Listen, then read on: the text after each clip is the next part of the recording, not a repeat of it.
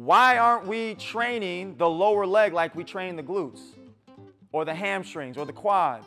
And I fall victim to this. I don't train the calves as much as I should, but I'm going to, because I went into the think tank for this presentation. Damn, lower leg is just as important as the glutes because of that.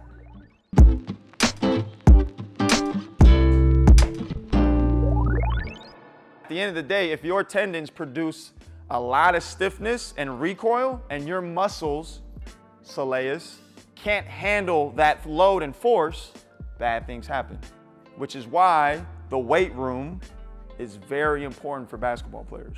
Achilles tendon ruptures are classically produced by a single high load impact, sudden or violent dorsiflexion of the ankle. Dorsiflexion is that movement right there.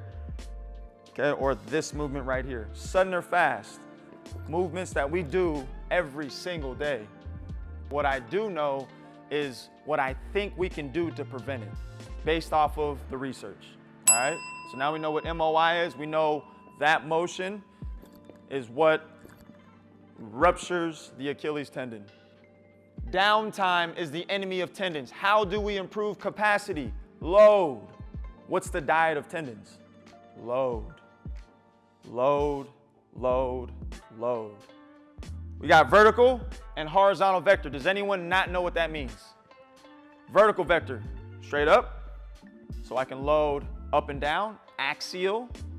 Horizontal vector, through the field of gravity. So forward, sideways, backwards. Those different directions of loading are very important because our sport is played in those vectors, right? Eccentrics are the lowering phase of movement. So if I'm going down on a squat or down on a single squat, that's the eccentric portion of the movement. That's the lengthening of tissue.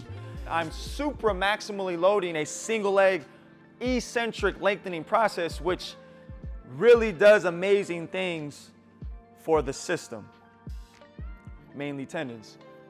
Heavy yielding isos. Yielding isos is another word for holds.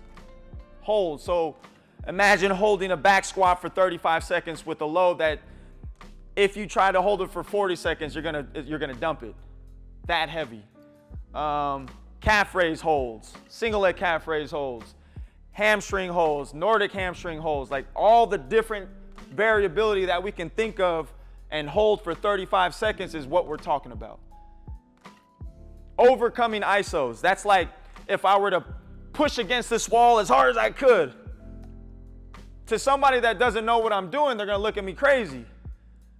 But if you understand what the goal is, you understand that you're presenting so much external maximal force into the wall that the entire system is experiencing a physiological moment. When do we ever get to load something maximally in this position or this position? Think about what's experiencing through my tissue, maximal load. Usually like when you do calf raises, you do like 30.